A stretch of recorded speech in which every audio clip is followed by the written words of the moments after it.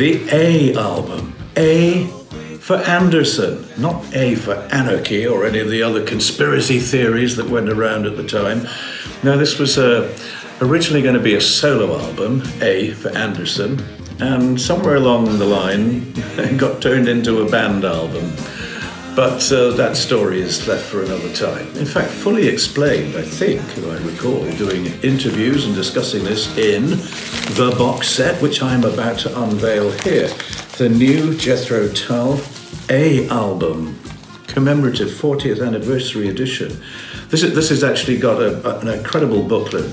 Lots of people have helped put this together. It consists of lots of interviews from various people over the years, and it's virtually a paperback novel in here. The story of making the album and all the other bits that go with it. Lots of things here from contributions from Martin Barr, Dave Pegg, Eddie Jobson, of course remixed and beautifully mastered by Stephen Wilson, who's done a huge amount of fantastic work for Jethro Tull over the years. Mark Cranny was interviewed by Don Perry, the drummer, back in 1989. Stephen Wilson is interviewed too. And David Mallet, who was the director of the accompanying Slipstream video at the time, is also featured in this. So it consists of the original album plus associated tracks, things that were different takes, different versions, different arrangements recorded around the same time. And there are two live performances of the album plus other stuff which were recorded at the LA Sports Arena in 1980, and so that's spread across two audio CDs, which are again Stephen Wilson's stereo remixes of those performances. And there are 3 DVDs, 2 of them audio only, which are the surround sound versions of the live concert of the A album at the LA Sports Arena, and indeed the full video version of Slipstream, which again Stephen has remixed the audio for that. And it's all, well, I mean, it's a tremendous thing. I always had a soft spot for the A album because it had some very complex music on it. Some pretty complex musical ideas, partly as a result of Mark Cranny, the drummer, and Eddie Jobson, keyboard player, guest on the album. He brought a lot to the table in terms of performance abilities and sensibilities, which the rest of us had to try to match. We had to step up our performances to kind of stay with the musical excellence of the drummer and the keyboard player. But that's always a good thing, someone to put you on your toes and make you perhaps do things that you wouldn't have found easy to do or had the energy to do. But we have a great section of photographs of the different musicians here and different contributions, and we have lots of elements, I think, that make this probably one of the most complex and interesting box sets that we've had. There is Stephen Wilson looking like he always looks.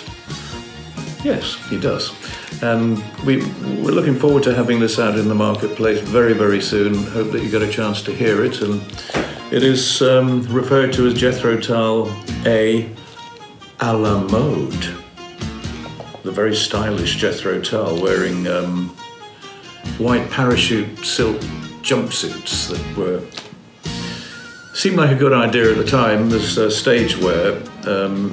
Eddie and the other guys decided wisely, as it turned out, to revert to non-see-through versions of the white parachute jumpsuits. I was the only one foolish enough to go out there, only to find out, of course, that as soon as I started sweating, they became completely transparent. So it wasn't something for the faint-hearted to come to a Jethro Tull concert in 1980.